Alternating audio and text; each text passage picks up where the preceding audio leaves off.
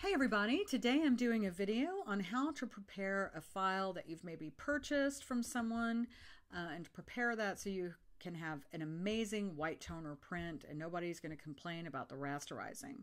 So let's get started. Basically what we're going to do is take this image here and rasterize, give us some partial transparency for the big block areas like the white and the blue. Everything else we're going to leave solid. So let's first start by duplicating our original layer, and I'm going to call that transparent. That way I can keep track of what I'm doing. I'm going to go ahead and turn the original layer off, and I'm going to, this was a smart object, and you can tell by this little square thing down here. And in order to do this quick way, I'm going to rasterize this layer so we can move pieces of it to new layers. So let's duplicate this one more time, and this will be our opaque layer. And so I'm going to go ahead and hit OK, and then we'll start on our transparent layer. So the first thing we're going to do is get rid of all the black, and I'm going to first, let me go ahead and move that to 85% transparent. So that way when we do our lines, we'll have some transparency on this bottom layer. So I'm going to start a layer mask, and that you can find down here. It's like the paper with a circle. And making sure you stay on your layer mask, let's get rid of the black. So I'm just going to go ahead and click in the area that has the most black, and we're going to fill that with black. So we're going to go up here to Edit, Fill, and then we'll fill it with black. But if you notice, there is a shortcut for this function, Shift F5, and going forward in this video, that's what I'm going to use. If yours doesn't say black, just click on that down arrow button and it'll be black, and that's what we're going to be using for the remainder of this video. So now I'm going to Control or Command D, depending on if you have a Mac or a PC, and now all of our black is gone. You can see here the sunflower seeds have all the black gone. So we're also, sorry, let me get rid of that. We're also going to get rid of this red up here because we don't want that to be partially transparent. So I'm just going to get rid of it. But we do want the blue to be transparent. So I just want to go right up to that line, Shift F5, fill with black, and now our transparent section is ready to go. So we can move on to this section up here. Now again, you want to make sure you have a rasterized layer, because what we're going to do is take these text areas and put them onto new layers. So we're going to use our magic wand tool, and shortcut is W. And basically the magic wand tool takes anything that is the same color that you select and makes a selection for you. So here we are. I've selected the red, and we're going to use Shift Command on a Mac and Control on a PC, J.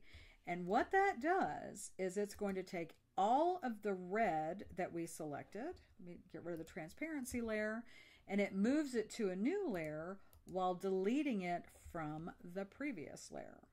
Okay, so we wanted to get rid of that red. And now let's get rid of the blue. So we want to keep our blue text opaque, so we're going to click on that again, and we're going to click the blue, and we're going to Shift Command or Control J, and that's going to put it on a new layer. And then we're going to do the same thing for the white, Shift Command J, and that basically just jumps everything to a new layer, I think. Oh, you know what? I did not have that layer selected. So let me go back on that layer. So this is what we have left on this layer. So we're going to take the white, again, select it with our magic wand tool, Shift Command J, that puts it on an entirely new layer. And now this is what we have left that's solid. Now, if you click on this red, you'll see that we're missing on this red layer, we're missing the lines here. So let's go ahead and grab those before we move on. Make sure it's selected. And I'm going to select that. Shift Command J. All right, perfect. So now let's work on these color layers. So our red layer, let me pull this up. So here's our red layer. And basically, I'm going to just group these together. I'm going to merge this down, and I'm going to call it red so I don't get myself confused. So just double click on it, make it red. So red is done. Now let's work on the blue. So the blue, the only thing that we want solid is baseball and the ampersand. So let's go ahead and set about deleting all that. So I'm going to create a layer mask, paper with the circle down here. And I'm going to use, for now, I'm going to use the rectangle marquee tool because it's easy. And I'm just going to select that blue. And I'm going to Shift F5 and fill it with black. So now baseball is still around, and I'm going to get rid of the rest of this stuff. And I'm not messing with the ampersand yet. Let's make sure we get all that. Shift F5, fill with black. And Command or Control D to deselect. And now I'm going to just grab my brush tool. I'm going to get a bigger brush. Make it a little bit bigger than that. That should be good. And I'm going to paint on our layer with black. So we're just going to get rid of all this. Get all that gone. And then I'm going to make my brush a little bit smaller by using my bracket key. And I'm just going to get rid of that extra blue. Okay, so now our red layer and our blue layer is opaque, just like we want. So now let's move on to our white layer. And the white layer, we really just want to get rid of this big white box here. So let's grab our rectangular marquee tool again. Let's go on our white layer, create a layer mask. Again, the paper with the circle.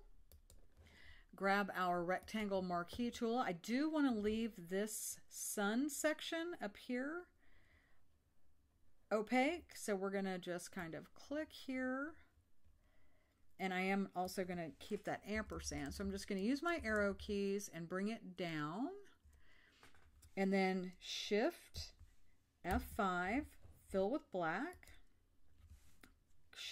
Control D on a PC, Command D on a Mac to get rid of the box. I'm going to grab my brush tool, and I'm going to make it a little bit bigger using the arrow buttons, and I'm just going to get rid of, let me make it a little bit smaller, get rid of this section here.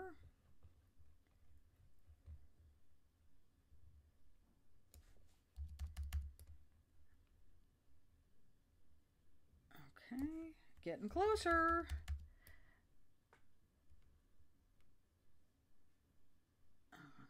And this is the most tedious part. And if you make a mistake, like let's say I did that, you can either Command Z or Control Z to undo that, or you can just paint it back over with white, which I just made a little bit of a mistake. So I'm just going to come over here to this area on the left and make sure white is my foreground. And I'm just going to paint in that little teeny section back so I have a complete circle. All right, so now my white area is also opaque. So let's see what our progress is. If you fit on screen. So we have our red, our blue, and our white that we want to remain opaque. And so now we need to see what we're going to do here with this opaque piece. So let's go ahead, and really we just want to get rid of this red, and then our opaque piece will be perfect. So let's turn all this off, and this is where we are left. I don't want any of this red, so I'm going to come back over to my magic wand tool, and I'm going to click on that red, and I'm just going to, whoops, let's get ourselves a layer mask.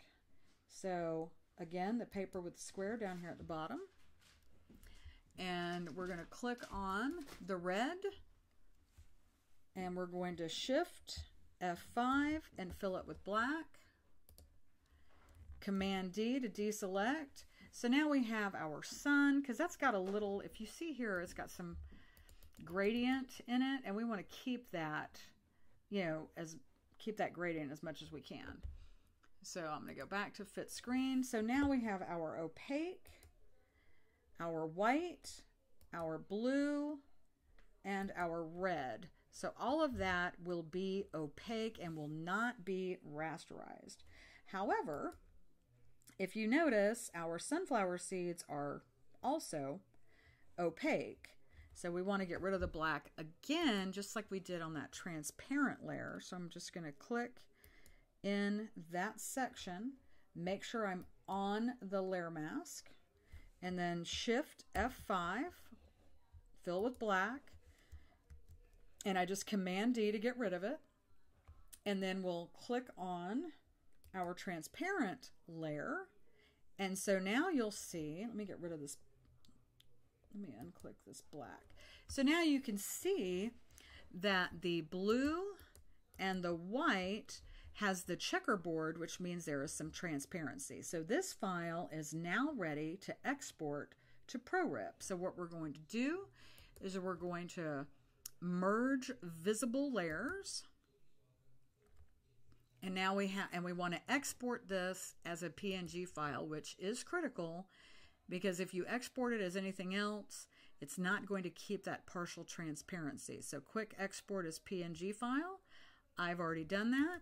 And then we're going to hop over into ProRIP and go ahead and continue that there.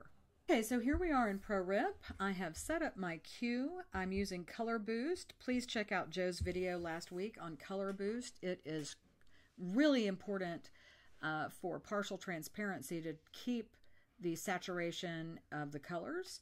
So now let's bring in our artwork. And I'm just going to click on it, get my sizing correct. I'm using A4. So there we are. I'm going to go to color adjust. I'm going to bring my blacks, make those darker. Bring my saturation to 4. And I'm going to leave everything else the same. Ink removal needs to be kept checked. 255, just leave the default settings here. Very important for partial transparency. So we're going to hit OK.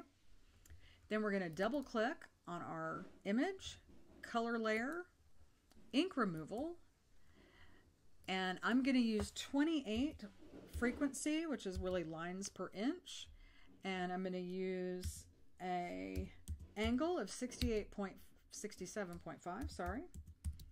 Change it to lines. Again, we're going to leave these settings as the default. Hit OK. And now I'm going to right click so we can view it and make sure it did what we want. Rip only. Let it do its thing. And then view raw data. And there you go. So you can see we have lines where we want lines and no lines where we don't. And so here's a good way to make sure that your white is rasterized. So I'm just going to click on this view all colors as black. And you can see that our white is also rasterized. So now all we need to do is hit print. Hope you enjoyed this video, and hit me up with any questions in the comment section.